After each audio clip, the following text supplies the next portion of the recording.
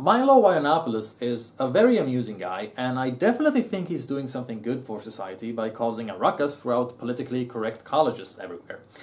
But sometimes he's absolutely full of shit, and this article is the dumbest thing I've ever seen him state. He writes the following: "My view is that if you're obese, you should hate yourself. At least until you get better, because fatness is a health problem and shame works. Today I'm going to show you the substance behind those claims so that you, dear reader, can go out into the world armed with the facts, and also armed with the knowledge that you can hurl all manners of abuse at fat people with a clean conscience. Really, you'll genuinely be helping them. Firstly, if people feel shit about themselves, they're more likely to change. A landmark study by obesity experts in 2014 found that a desire to improve self-worth was one of the most important motivating factors encouraging people to lose weight. What does this tell us? That encouraging fatties to love themselves, as the fat acceptance movement does, is the worst possible message you could send people if you want them to lose weight. Really? Let's take a look at the conclusion of the study. Peer and parental encouragement and instrumental support were widely endorsed as central to success. That's the complete opposite of bullying. There's nothing in this study saying that people should hate themselves. Obviously, you can feel the desire to change without hating yourself. It's not like other people being assholes is the only reason to lose weight. Being fat isn't comfortable. You can't really move around, you don't have the energy to do shit, and you know for a fact you're at risk for diseases. It even says so in the study. Main motivating factors are intrinsic rather than extrinsic, meaning people want to lose weight because it's personally rewarding, rather than the desire for some external reward. If your motivation is extrinsic, it means that you're doing something to get a reward or avoid punishment from others. Maybe I'm just shit with the English language here, but isn't that the opposite of what Milo is saying? Dude also pulls some weird reasoning about how fat shaming is good both for fat people, non-fat people, and the species as a whole. Apparently researchers found that fatness can trigger feelings of disgust and nausea in healthy people. The reverse also being true. Just being around women raises a man's testosterone, and the same for women who look at attractive men. And though there hasn't been any experiment conducted to prove it, and I quote, "Depressed testosterone is associated with many negative health outcomes, and thus the mere presence of fat people is actively harming the population's health." No, you're just a fucking asshole. Fat shaming has nothing to do with being concerned about people's health, and everything to do with, I don't find you attractive, and it's somehow your responsibility to make yourself desirable to me. Because you're deluded enough to think that the world revolves around your ego. You even proved this, saying that fat people shouldn't even attend the gym because you shouldn't have to look at them. It's amazing that this guy who preaches personal responsibility to the max can't even take the responsibility of turning his head into a different direction. You're not forced to look at people you think are ugly. If you get hooked up on that and decide to stare, it's your own stupidity. And I actually bothered reading the article you use as a source. This is the first thing that comes up. Researchers found that just being in the presence of a pretty member of the opposite sex causes a temporary boost in levels of testosterone and cortisol, both hormones associated with alertness and well-being. However, hanging around with other men has the opposite effect, reducing the levels of both substances in the body. The findings suggest that men could be better off having a chat with their female friends than going down to the pub with their mates. Milo, you're a fag. And according to your own logic, you should stop being a fag, because it's bad for your health. Also, men who are married or in long-term relationships have lower testosterone levels than those still playing the field. Meaning that, in addition to hanging out with your bros, monogamy with women is bad for your health too. So nobody should invest in love or soulmates, right? Because that's bad for your health. Let's shame those people. While we're at it, if fat shaming works, then gay shaming and Republican shaming should work too, right? A study from UCLA's dedicated Eating Research Institute concurred, explicitly recommending social pressure on the overweight as a remedy to America's obesity crisis. Sorry, Lindy West, but the experts agree. Fat shaming is good for you. How very interesting. Since the study you linked explicitly says, what I am suggesting is that we should empower the victims, not blame them, and that we should push for individual responsibility. It has its risks, but being overweight is dangerous, so we should at least give it a try.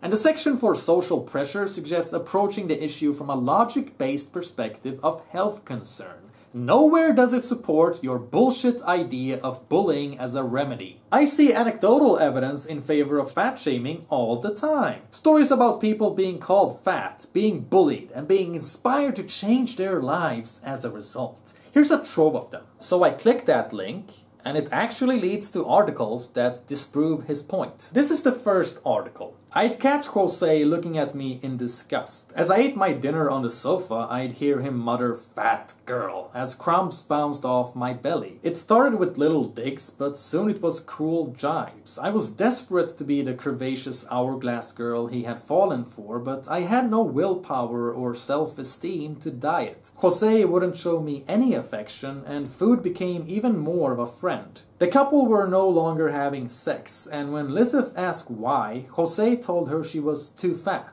She said, "The words made my stomach flip and I hit an all-time low. Food became the only thing to give me a moment of happiness. I was eating around 4,000 calories a day." Clearly, her husband being abusive towards her caused her to eat more, not less. And then, when she found out that he was cheating on her, she divorced him.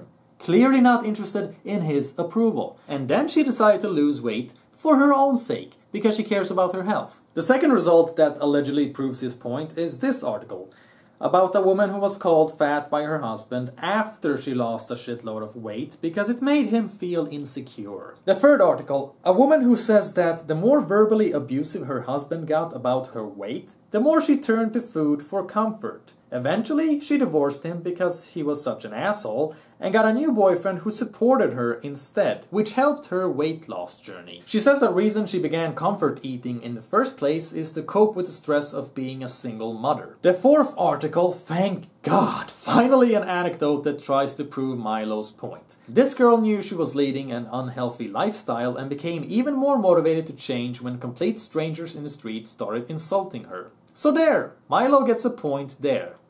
Then again, she also says, "I knew my eating was getting out of control, but every time I looked in the mirror I felt sick, and then I would turn to food to comfort myself, which would only make me feel happy for a short period of time." Once again, food as comfort. It seems like the biggest problem here is that food is being used as a coping mechanism. The issue is a psychological one, and these people need to be given the right tools to break their habits. In Kim's case, it was exercise and a nutrition guide. Bullying people isn't exactly helpful, palatable advice. It's hardly a waterproof method that's guaranteed to work for the majority. And with many people, it might just lead to the opposite. Lead further into the rabbit hole of binge eating, rather than to some Hulk-like recovery. Yet another article seems to prove Milo's point. The summary says that she lost weight after a 5-year-old called her fat, that it became the catalyst. But she also says that the bullying she experienced from others prior to this made her feel worthless, and being unable to lose weight at first got her to start cutting herself. Her mom took her to a counselor, and in her transformation video she says that she's eternally grateful that her family supported her and loved her unconditionally no matter what she looked like, because that's what ultimately helped her complete the journey to lose weight. She does say that she was determined to prove people wrong, so in a sense her bullies were a motivation. But she also tells people to never do anything for anyone but yourself.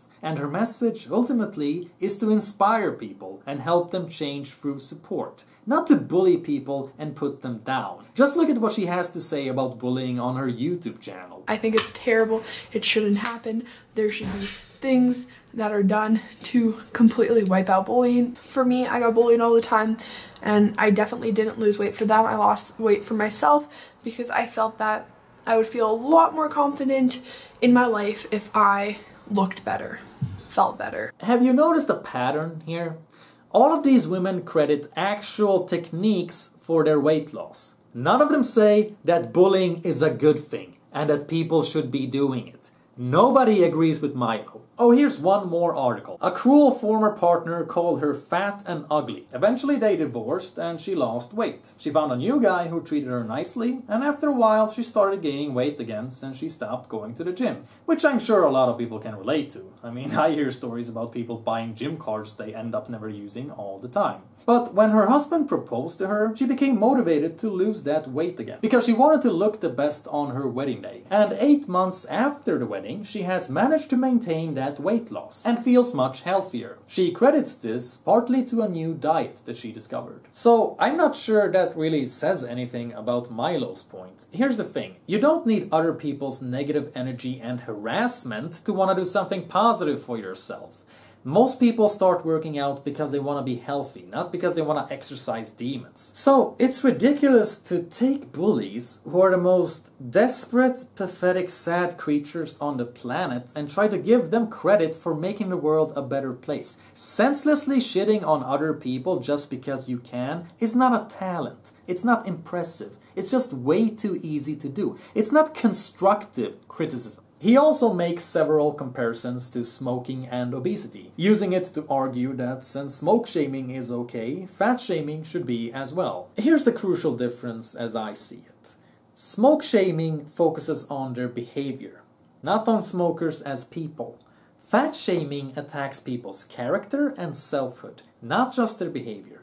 And I say this as a smoker. Even though you might come across the occasional asshole who tries to say that you're a bad person for smoking, it just can't be compared to fat shaming as a phenomenon, because it's not at all systematic in the same way, and it's rarely as abusive. There is social pressure on people to not engage in the behavior of smoking, but let's not conflate the terms. There's a huge difference between informing about health and advocating bullying. Also, smoking is a behavior, it's an addiction. Obesity isn't just a behavior, it can also be the result of all different kinds of reasons. Everything from metabolism to antidepressants, since many medications make people fat. Thus, it's not the same thing as smoking. Milo's entire focus is that obesity has to do with people eating too much. It's simply not that simple, and thus the aspect of shaming isn't as simple as well. Smokers sometimes have to pay up to 50% more than normal for health coverage. Yet fatties, despite being more prone to health problems than smokers, get a pass. The rest of us have to subsidize their poor lifestyle choices.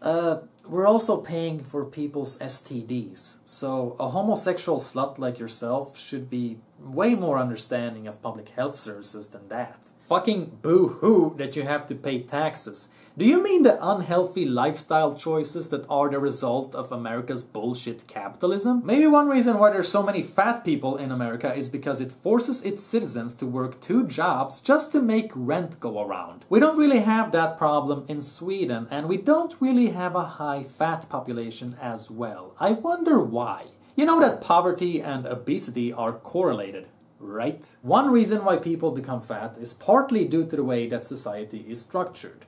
I mean, let's be honest, American society doesn't really give people an incentive to become thin. Rather, it puts up obstacles. And yet, that very same society shouldn't offer people safety nets for something it helped create? It's fucking amazing that this guy, all day long, all he does is give social justice warriors shit because they angle things, because they withdraw information from the public and print skewed perspectives, when he himself does the exact same shit. The reason I concluded that Milo is wrong is because I actually read his sources. I know everybody loves Milo because he's a funny, charismatic guy who makes you laugh and takes an excellent shit on your enemies. I like the guy too, but people really need to stop being led by their emotions and take a critical look at the people they're following.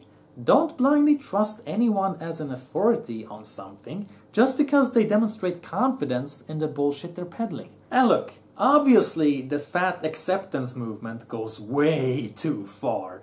But so does the fat-shaming movement. Why are people drawn to retarded extremes? You are not healthy at any size. And you shouldn't be bullying people either. Neither of these extremes are sensible, nuanced stances to have on the issue. And in our fight against political correctness, perhaps we should make sure to not become the very thing that we are opposing. Intolerant, narrow-minded people who don't give a shit about the facts because it's just more exciting to belong to a group instead.